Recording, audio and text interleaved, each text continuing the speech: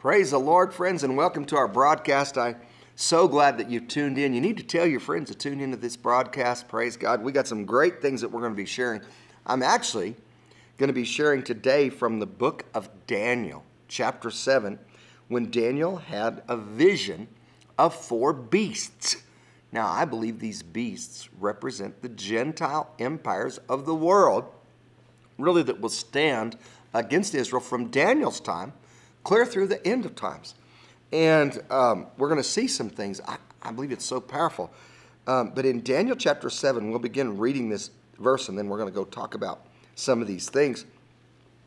We're going to read the first 14 verses, but we may stop early. But it says, in the first year of Belshazzar, king of Babylon, Daniel had a dream. So Daniel actually reigned under 4 different kings. He reigned under Nebuchadnezzar, and then Belshazzar for a very short period of time, kings of Babylon. The Babylonian Empire was the 3rd in a list of nations to oppress Israel. First it was Egypt, then it was Assyria, then it was Babylon, then it was Media Persia, then it was Greece, and then it was Rome, and finally revised Rome, which we'll talk about in the last time. So Daniel was serving. Now, Daniel was a really unique person in that Daniel served under 4 different world leaders in 2 different empires. You could look at it as 3 because he served not only under Nebuchadnezzar and Belshazzar in the Babylonian Empire.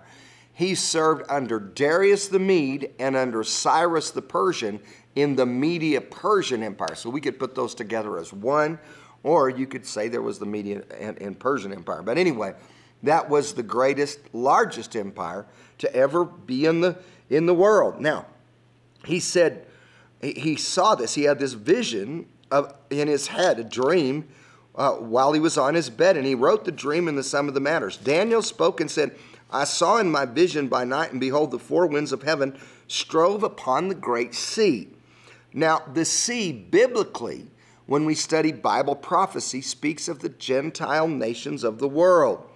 And we're going to see some things, if we have time today, for sure by tomorrow we'll see some things, talking about this great sea. And 4 great beasts came up from the sea, the Gentile nations of the world, different, diverse from one another. The first was like a lion and had eagle's wings. I beheld till the wings thereof were plucked, and it was lifted up from the earth and made to stand upon the feet as a man, and a man's heart was given to it. Now, I believe this first beast that Daniel sees represents the Babylonian Empire. He says then, another beast, a second, came like a bear, and it raised itself up on one side, and it had 3 ribs in the mouth between its teeth. And they said, arise and devour much flesh. That bear represented the Media Persian Empire. Now, I'm teaching this week on the dragon, the bear, the beast, and the king. Now, we know the dragon is the devil, according to Revelation, right? Revelation chapter 20. We know that the beast is the Antichrist, but who is the bear? I don't believe the bear is Media Persia. The bear here in Daniel's vision was Media Persia. But I believe there's countries that still have that spirit of the bear. And notice what he said, arise and devour much flesh. And he says, and he had 3 ribs in his mouth. And then, after that, I behold a leopard, and on the back of it 4 wings of a fowl. So it moved into power very quickly. And the beast had 4 heads, and dominion was given to it.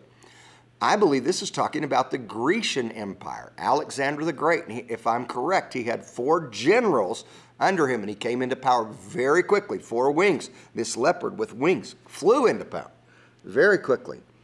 And this I saw in the night visions, and behold, a 4th beast, dreadful and terrible and strong exceedingly, and it had great iron teeth, and it devoured and broke in pieces and stamped the residue with the feet of it, and it was diverse from all the beasts that were before it, and it had 10 horns. Now, I believe this beast has to do with Roman Empire and the revised Roman Empire, which is where the Antichrist system, in my opinion, will come back into power very strong. He said, I considered the horns, and behold, there came up among them another little horn, before whom there were three of the first horns, plucked up by the roots. And behold, in this horn were eyes like the eyes of a man, and a mouth speaking great things. Now, these empires, let's talk about these empires. This book of Daniel was written about 530 years before Christ. So, the Babylonian Empire went from 612 to 539 years before Christ, about 70 years, right? And it went from Israel, if you go down south from Israel, along the eastern side of the Red Sea, about halfway down, it went up north from Israel, and then it curved over and went over to the Persian Gulf, to the current area of Iraq, right? Baghdad, right? That city. So that was the Babylonian Empire. That went from 612 to 539 years before Christ. Then from 539 to 338 BC, about 200 years, we had the Media-Persian Empire. That was the southwestern part of Europe, Turkey going to the east, and actually all of southern Europe, Turkey going to the east, down through the Mideast, clear over to the east side of India. The largest empire to ever be in the world, the Media-Persian Empire, ruled over 127 different nations. When you read the book of Esther in the Old Testament, Vashti, the king's wife, got rebellious, and so the people who were under King Ahasuerus, he was the one who was over the entire Media-Persian Empire. 127 kingdoms. Said, hey, let's have a beauty contest. Let's find the fairest young virgin in the land, and she will become your wife, since Vashti doesn't know how to behave right. And so, you know, any fleshly king would probably like that, okay? So, you know, from the western end of the European, you know, empire, from Britannia, clear across to the east side of India, clear down through the Middle East, right? This is where this Media-Persian Empire went, over Israel, over the Middle East, over Iraq, over all those countries, and then back across the north side of Africa. That was the Media-Persian Empire. And then the Grecian Empire went from 338 BC to about 44 BC, about 290 years. And it was from the southwestern part of Europe over against Persia, kind of stood up against that. And it was a little smaller empire, but it was a world empire that oppressed Israel, and Alexander the Great was the head of it. Then, from 44 BC to 286 AD, we see the Roman Empire, about 320 years.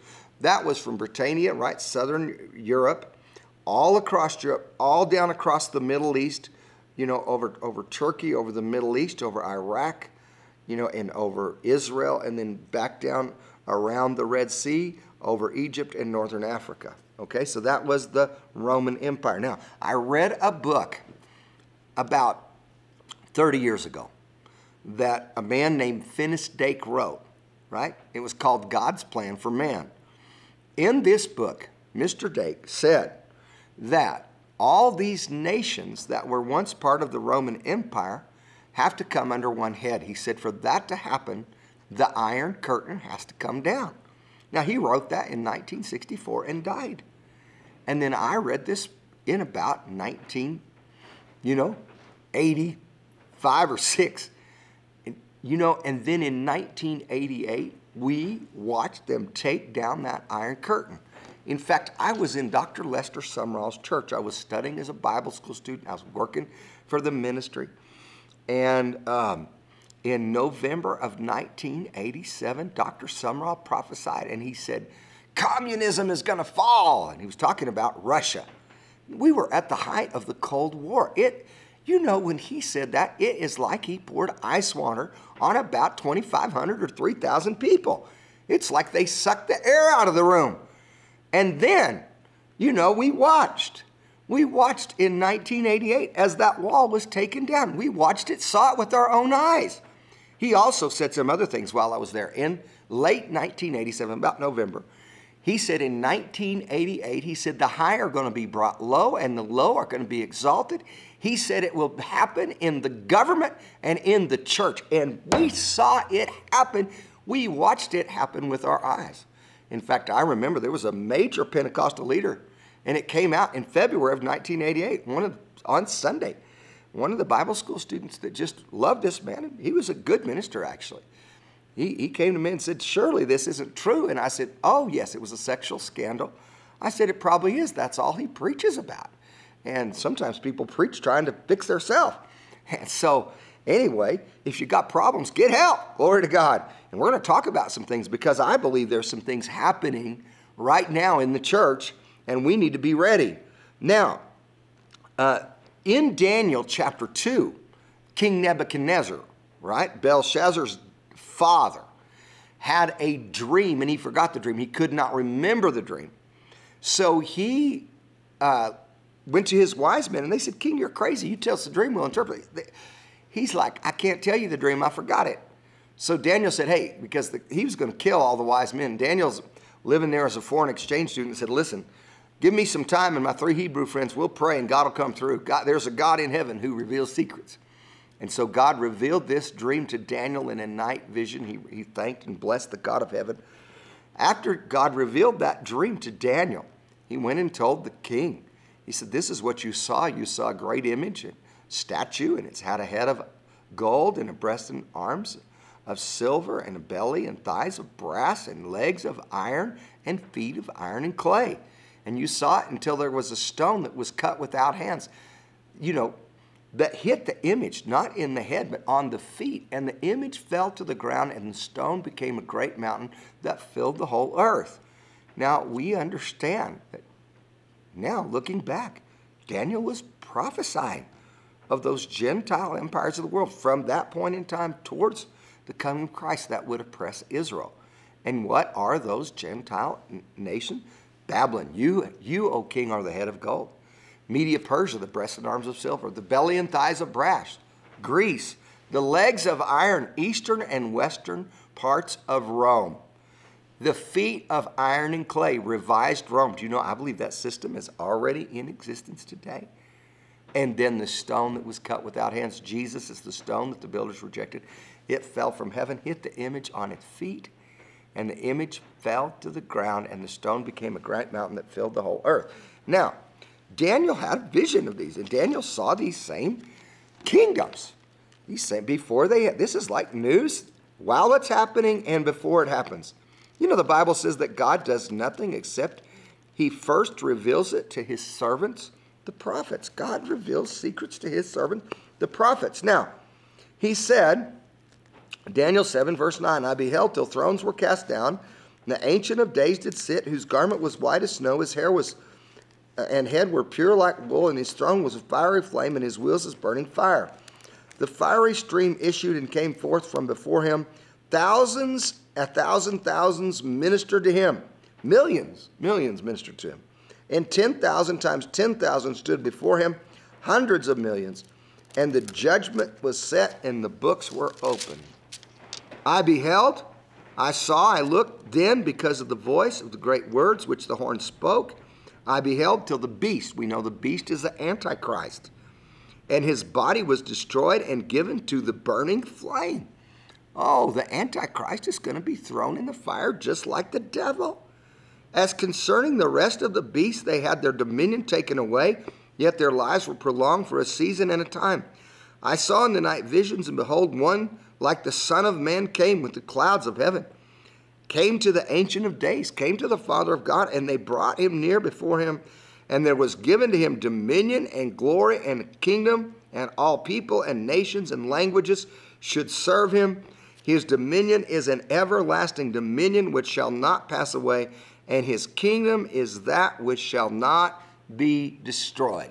So Daniel saw the same thing again, that the king had a vision, and then Daniel, God revealed the dream to Daniel and his Hebrew friends, 3 Hebrew friends, and Daniel interpreted it to the king. This is what this means. And so then Daniel had this vision. And did you know what? He saw the Gentile empires of the world. Now, What does all that mean to us? Because that's what I really want to know. You know, Bible prophecy does us very little good unless we really understand there's some things that we need to do. So I want to turn to 2 Thessalonians 2. The writer of Thessalonians, the Apostle Paul, is also very prophetic. Sometimes when we teach Bible prophecy, people say, well, that isn't New Testament. Well, I was in Revelation. That's New Testament. Now we're going to be in 2 Thessalonians. That's New Testament. 2 Peter has a lot of prophecy in it. That's New Testament. Timothy has prophecy in it. That's New Testament. Matthew, Mark, Luke, and John have prophecy in them. That's New Testament. So there's a lot of stuff in the New Testament that we ought to read. Now, in 2 Thessalonians chapter 2, we read in verse 1, now we beseech you, brethren, by the coming of our Lord Jesus Christ and our gathering together by him. Jesus is going to come, and he's going to get us. We're going to gather with him. That you do not be shaken in mind, excuse me, or troubled, neither by spirit or word, nor by letter as from us, that the day of Christ is at hand. Let no man deceive you by any means, for that day will not come except there come a falling away first. And that man of sin will be revealed, the son of perdition. There will be a falling away before Christ comes, who opposes and exalts himself. Now, don't be despaired. Don't be discouraged, because there's not only a falling away, there is also a great revival. And I'm going to talk about these things that are happening on the earth today. But he says there's going to be a falling away before the Antichrist comes, the man of sin, the son of judgment, who opposes and exalts himself against all that is called God. There are things happening now in world and in world governments where people are mocking God. He says, so that he is God, sits in the temple, showing himself that he is God. Remember not that when I was with you, I told you these things. Now you know what withholds. We read this yesterday. What is restraining? What is holding back the Antichrist? The church. The church is the salt of the earth. The church is the light of the world. Did you know Israel in the Old Testament was a type of the church? Did you know as long as Israel was not backslidden or removed from their land, no foreign nation could overtake them? And as long as the church is standing strong and shining bright, if we are not backslidden or removed, the Antichrist will not be able to take over the world. Now, he's trying. And the spirit of Antichrist is here on the earth, been here for 2,000 years. And the system of the Antichrist is quickly being set up. I'm going to show you some things today or in tomorrow's broadcast, depending how far we get. But I want to tell you, it's dangerously close. And you need to watch and you need to be aware, because you don't want to give in to the Antichrist. He says the church is withholding that the Antichrist might be revealed in his time. I'm interpreting 2 Thessalonians 2 verse 6. For the mystery of lawlessness does already work. Only he who restrains will restrain until he be taken out of the way. Jesus is going to come get the church. And then that wicked one will be revealed, whom the Lord will consume with the spirit of his mouth and destroy with the brightness of his coming. Now, did you know Satan is going to come with lying signs and wonders? And it talks about this in these next few verses. We're not going to read that today. But I want to talk to you again about what's happening. What do I think is happening today in the church? First of all, I think there is a polarization of good and of evil. In Matthew 24, Jesus talked about the end times. And listen to what Jesus said. In Matthew 24, verse 11, Matthew 24, verse 11 through verse 15, many false prophets will arise and deceive many. Now, I read that verse only to say this. We recently had a program at our church, and someone called in the week before our program, and they said, listen, I am Jesus Christ, and I'm going to be coming to the program, and I'll be talking to your pastor. Well, excuse me again. Whoever that was never came, never introduced themselves to me at least, but that just proves this scripture is right. He says, because iniquity shall abound. Sin abounds in the world. It's everywhere. If you don't watch, you'll get involved. Because iniquity shall abound, the love of many will wax cold. You're not red hot on fire for Jesus and then just serving the devil the next minute. You begin to go places in your mind. You begin to think about things. You begin to give the devil a stronghold in your mind. And you grow cold. You grow cold. But he that shall endure to the end, the same shall be saved. Listen, we need to endure to the end. We need to keep walking in the things that we've been given. And this gospel of the kingdom, this good message of Jesus, shall be preached in all the world for a witness to all nations, then shall the end come. So, polarization. On one side, people are going into darkness, and it's getting darker and darker. On the other side, there's a great revival on the earth. People of the church, the light is getting brighter. They're moving into the things of God. They're moving into the things of the Spirit. So, polarization. The second thing I believe is happening in the current day that we live in the church. What's happening spiritually? I believe there is separation. There's a separation between the good and the evil. There's a separation between the spiritual and the sensual. There's a separation between that which is truly of the Spirit and that which is sensational. Good and evil. Spiritual and sensual. Right? What is truly of the Spirit and what is sensational. Some things that people think are of the Spirit are just sensationalism. They're not really of the Spirit. And I believe there's a separation coming where you're going to clearly see what was good, what was evil, what was of the flesh, what was of the Spirit, right? Of the flesh, of the Spirit, what was of the senses, and what was just sensual, spiritual, or what was sensual, and what was the true move of the Holy Spirit, or that which was just sensational. So I believe there's a separation coming, and I believe you're going to see these things more and more revealed. Now, the next thing I believe, what's happening? I believe there's a polarization. I believe there's a separation. I believe there are manifestations of the Spirit. I wrote recently, my son asked me, what do you think is going to be happening during the next year in the church? And I said, I don't know. You're pretty prophetic. Why don't you speak to that? And he didn't give me anything. But later that evening, I sat down on the couch with my wife. And as I sat there, the Spirit of the Lord began to speak to me and said, write. And so I wrote. And this is some things that I wrote. That the lame will walk. We've seen that happen, and we're seeing those things happen. The deaf will hear. We've seen that happen, and we're seeing those things happen.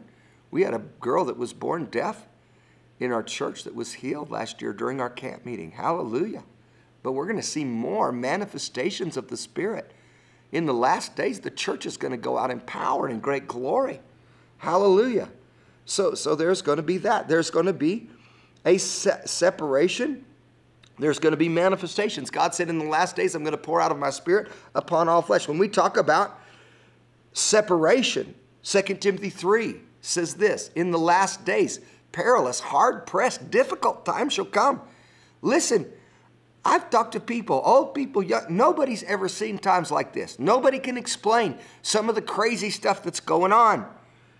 It's crazy. And, he says there will be people who have a form of godliness in verse 5, 2 Timothy 1, 3, verse 1, and then verse 5, through verse 5. You should read the whole thing. Praise God. In fact, we could go there really quickly, and we'll just read it really quickly for it. Because I believe these things are happening in the days in which we live, and I believe that we need to stand strong and shine bright for Jesus.